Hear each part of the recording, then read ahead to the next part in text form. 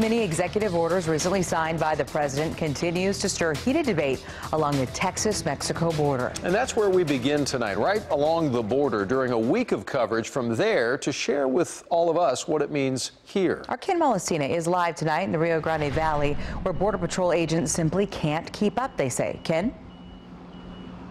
Well, yeah, Doug and Kaylee, we thought to start here in the Rio Grande Valley because this region of border in the last couple of years has become the most illegally crossed sector in the entire country. So, as you would imagine, talk of a border wall here along these parts is something that is top of mind with almost anyone you speak with. This stretch of border with Mexico runs a little more than 300 miles long. You can see these little trails coming out here. Chris Cabrera is vice president of the union that represents border agents in the Rio Grande Valley. And when it comes to talk of a border wall coming here, he'll tell you. I'm 100% in favor of it. It makes my job more manageable. He says every day 500 to 700 immigrants cross into the U.S. illegally through here, despite there already being some fencing up in the area. So just as we were driving by, we got word that Border Patrol agents picked up a group of about 5 immigrants that just crossed over the border. You can see them right there, the group of 5, including women and small children. They will now be taken to a processing center nearby. Many of the undocumented immigrants who are caught, processed, and given temporary permission to stay end up here at the Humanitarian Respite Center run by the Catholic Charities of the Rio Grande Valley. Here, they're given some clean clothes, a meal, and a bus ticket to their final destination in the States. It was also here that we met Reina Alvarez and her 7-year-old daughter, Wendy, who just crossed over from Guatemala.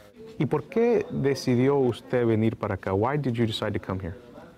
La delincuencia en mi país. Gang violence and fear of being murdered force her to leave Guatemala. She says she knows some undocumented immigrants do come to the U.S. for nefarious reasons. But as she battled back tears, Por eso nos perjudiqué a todos. she said they shouldn't all be painted with the same brush. I think that we need to help whatever is causing the families to come to begin with.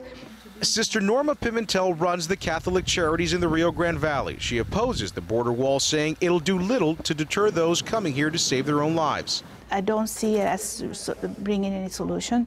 But from a law enforcement perspective, Cabrera says it's essential to stopping people who cross illegally and many times end up in North Texas. That's one of the first questions we ask them is, where are you headed? And they tell us, we're headed to Dallas, we're headed to Arlington, we're headed to McKinney. They come out by name and tell us these places. And Cabrera told us that many of these immigrants, they favor North Texas because they feel that there are sanctuary cities there that will protect them and that they'll run a much smaller risk of being deported. Doug, Kaylee? Ken, you mentioned some of the people in your story here received a temporary stay. Can you give us a little deeper explanation on that? What does that mean? Yeah, so what happens with some folks is that they are processed here, they're given a court date, and they have an ankle monitor that's put on their leg, and then they're sent on their way. And sometimes they have to appear before a judge, sometimes it takes a month, sometimes it takes 2. And then once they do, that process can take up to several years as their entire deportation process goes through the courts system out here. So that's what they do. Instead of keeping them jailed and keeping them housed in detention centers, they do confirm that they have families that they're trying to reunite with here in the United States. So they'll give them a temporary stay and a court date, put that ankle monitor on them, and send them on their way, Doug.